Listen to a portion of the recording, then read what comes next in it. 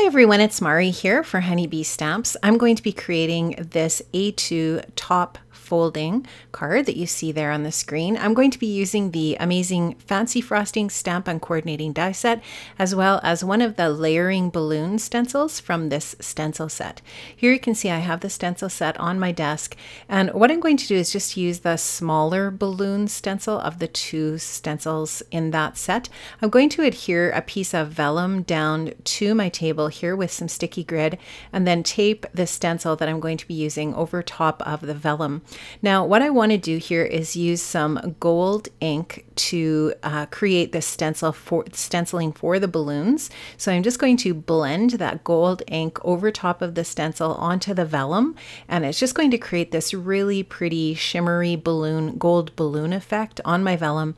I really love how this works out. I think it's just a really nice, subtle but pretty background for the card that I'm going to be creating today. So here you can just see I'm blending through that stencil all over the entire surface onto the vellum that's underneath. And this is a really quick and simple technique to create just a really fun effect. There's so many ways to use this balloon layering stencil set. I have used it quite a few times already here to make cards in my space, and I'm just loving how it can be used in so many different ways. So just going to continue blending that ink on, making sure that I have the entire surface of my vellum covered with balloons. And the vellum is actually smaller than the 6x6 stencil, so I'm not using all of the different areas here of the stencil, but I'm just making sure that I'm covering the entire surface of my vellum.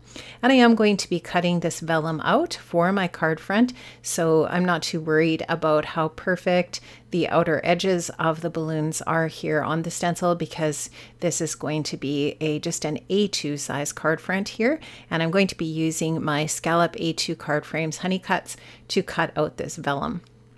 So you can just see I'm finishing that up. This is a super, like I said, super simple and easy process to blend ink through those stencils. And here you can just see the gorgeous effect of that metallic gold ink on the vellum with those balloons. So beautiful. You could use this for a ton of different occasions.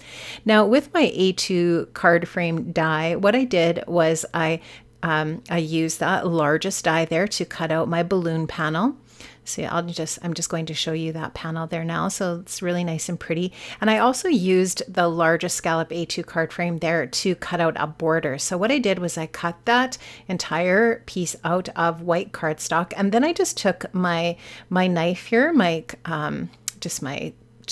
cutting tool here, and I just cut around the edge of the frame on the dotted line, the faux stitching line of that die cut, and it just creates this really perfect little frame for the front of my card that is going to line up perfectly with the scalloped edge on that vellum. So I'm going to just set that aside now and do some stamping.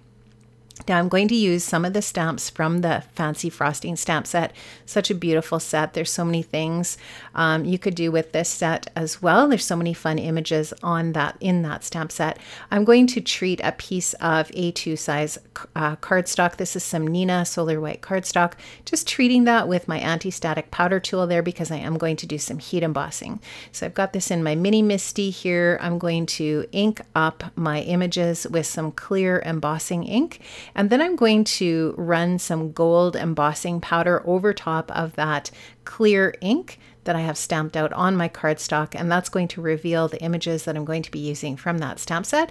I'm going to melt the gold ink with my heat tool, and then I will die cut these all out with a coordinating die set. So the Fancy Frosting stamp set does have a coordinating die set as well. Those are sold separately, and there are dies for all of the images that are in that set, which I love, including the sentiments that are part of that set. The sentiment cheers and happy birthday in that set are perfect for lots of different occasions as well. Now I'm also going to be using another sentiment set from Honeybee for the sentiment for my card that you'll see me use here in a little bit. It's from a different stamp set that I will be showing you here in a couple of minutes. So here you can just see I've die cut all of those images out with that coordinating die set. So I'm just going to release all of those different die cut pieces there from my paper. And once I'm done that, I will be ready to go on with the next step. You can just see here I've got had those all taped onto the cardstock and have die cut those with my Gemini, and just going to take those all apart, and I'll be ready for using those to embellish my card. Now I am going to use some of the Honeybee glue tube to adhere this scallop frame onto my vellum. So I'm just going to use a little bit of glue there. I'm going to spread it out with my finger a little bit here too, just because I didn't want it to ooze out of the edges onto my vellum. And you can just see here, I'm just going to spread that on, and then I will place that onto the vellum, and it fits perfectly. Obviously it's cut from the same die, so it just works out really, really well. Just having used my craft knife to cut away that center part of that white cardstock. Now I'm going to use some 3L foam strips here to adhere this vellum piece onto my A2 size top folding card base. These are fantastic, these little foam strips, for this purpose exactly.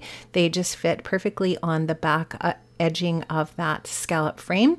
And this just gives some really nice dimension and space between the vellum and the card base. I really like how that looks, especially with the vellum.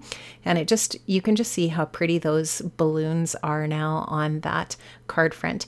Now I am going to use, of course, all of my die cut pieces to create my cake on the front of my card. And I'm going to just show you how I'm going to, this is sort of how I was thinking I'm going to place the flowers and the one leaf that I did die cut out onto the card. At first I wasn't really sure how I was going to place these, but just messing around with them, I thought this was the best placement. And then I'll show you, of course, how I'm going to, what sentiment I'm going to use for the card front. So this is basically how it's going to look. Now I do want to use this cake banner sentiment stamp set for my sentiment. Now that little banner that I have already stamped out with gold ink is part of the Fancy Frosting stamp set. The stamp set does have that banner stamp in it, which is perfect, and it coordinates perfectly with the cake banner sentiment set. And now I've just got the word congratulations from the cake banner sentiment set placed in the right spot on that banner. And now I'm just going to ink it up and stamp it out with the gold ink again. So just loving, this is that same gold ink that I use to stencil the balloons, and I just love how that stamps out so nicely. And I'm going to use the coordinating honey cut from the Fancy Frosting honey cuts to cut out that banner. Now I've cut a couple of tiny little strips of gold metallic paper. This is a Tim Holtz gold metallic paper. Just cut a couple of little strips of that, and I'm going to use that for my cake topper. So this little banner is going to be attached to the top of the cake with these little gold metallic pieces. So I'll just use my Honeybee glue tube to adhere those two little sticks to the back of the banner, and I will eventually here, and you'll see, I'm going to put that onto the cake so that I can see how long I want those to be, and I'll trim them off so that they're the perfect length for my cake topper. So I'm just going to get those on there. Now I'm just going to put it onto the cake and make a tiny little indentation in that metallic paper with my pencil so I know where I want to trim that up. Now I'm going to start putting this all together, and I want to pop up my cake onto my cake tray. That's not the right word. The cake plate with the cake stand, I guess. The cake stand with some foam adhesive, and the cake stand is also going to have foam adhesive on it. So the cake is going to be pretty dimensional, but I do use pretty flat adhesive for my little flowers and embellishments that are going to go on my cake. So here you can just see I am going to continue to add more foam adhesive to the back of my cake here. I'm just kind of trying to sort out the position at this point of the cake so that I know that I have enough space at the top for my cake topper. So I just want to make sure before I take the backing off of my foam adhesive here that I have the cake far enough down on my card front so that there is room for that cake topper. That's kind of crucial, right? I don't want my cake topper off the top of the card. So here you can just see I'm eyeballing the positioning of everything. And once I'm happy with where that is going to be, I'm going to just go ahead and take the release paper off the back of the foam adhesive and get that positioned down. And I am going to just eyeball the centering of the cake from side to side. And I think it looks pretty centered when I'm all finished here. So you can just see here, I'm going to press that down. I will also put some foam adhesive on my cake topper as well. And just going to carefully press that down. And there's not really going to be any take-see backsies when you're using this foam adhesive. It's pretty sticky. So I do find that it's pretty important to make sure that you know where you want to put things before you take the backing off of that foam adhesive, because trying to get it off of there could be problematic. So I'm going to get that stuck down. I love this little cake topper. I think it's so cute. And the sentiments in the cake banner sentiment set are let's celebrate, congrats grad, happy birthday, and to the happy couple, as well as congratulations. So I thought this would be a really fun card for a wedding anniversary, for example. I just thought, you know, maybe for a gold wedding anniversary, that sort of thing, because it is in gold, obviously. I thought that might be kind of fun. But wedding season is coming up, so this would also be a really beautiful wedding card as well.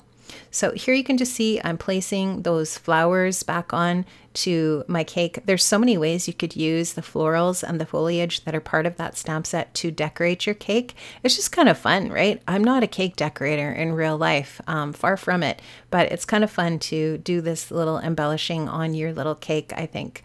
So here I just wanted to kind of go with a top, side, bottom kind of a thing. So the triangle cluster idea, and just kind of bumping your eye from the top of the cake down to the bottom. And I am going to adhere those floral pieces with glue dots onto my cake. I don't think I show that on camera just because it's just me sticking things down, but I am going to stick them basically in exactly the place where you see me placing them here with my tweezers, just to make sure that I have them where I want them. And I just want to make sure that the florals are all kind of like a little bit off the edge of the cake so that it doesn't mess with the integrity of the look of the cake. I really love how this turned out. I think it was really super fun to make. I hope you enjoyed seeing the different techniques I used to create my fancy frosting cake.